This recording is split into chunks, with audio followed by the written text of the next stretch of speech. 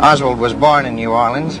After serving in the U.S. Marines and living in Russia, he returned in the summer of 1963 to this area.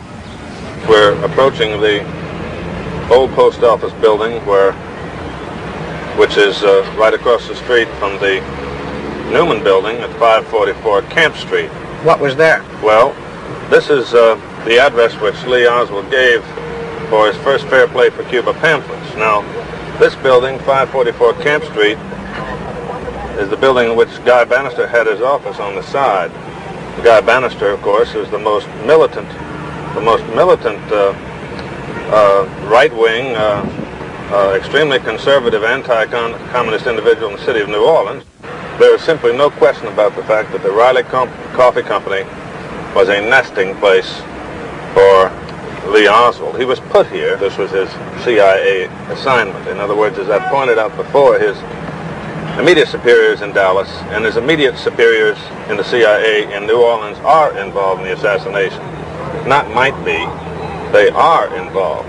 And consequently, the impression was created on his part that he was following orders and he just had to stay at the Riley Coffee Company until the time came when he was to penetrate the right-wing operation here, and in the course of doing that, to go through these motions of being a left-wing individual, a communist. This is one of the bases in New Orleans for United States intelligence operations, and they had a number of intelligence agencies here. We've confirmed at least one was here, so Oswald had been placed across the street, where he was obviously in some sort of contact with them. And then if you go around to the right, there's Riley Coffee Company. Here's the old post office building where U.S. intelligence agencies operated from. And if you go over here, you can see two men opening a truck. Now, if you go line over the truck, there's a white building. And that white building is the Newman Building, which is at 544 Camp Street. And as I said earlier, that's where Guy Bannister's office was. And David Ferrie hung around in Guy Bannister's office. And, of course, Lee Oswald has been seen in Guy Bannister's office.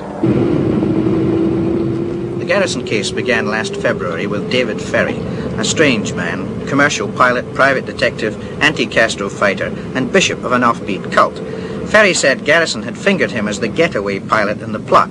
4 days later, he died mysteriously in this house. Here, according to Garrison, Oswald met Ferrie and members of the Minutemen, a secret and violent group who train with bombs and machine guns to kill communists. After Ferrie's death, 2 Minutemen arrived and took away papers.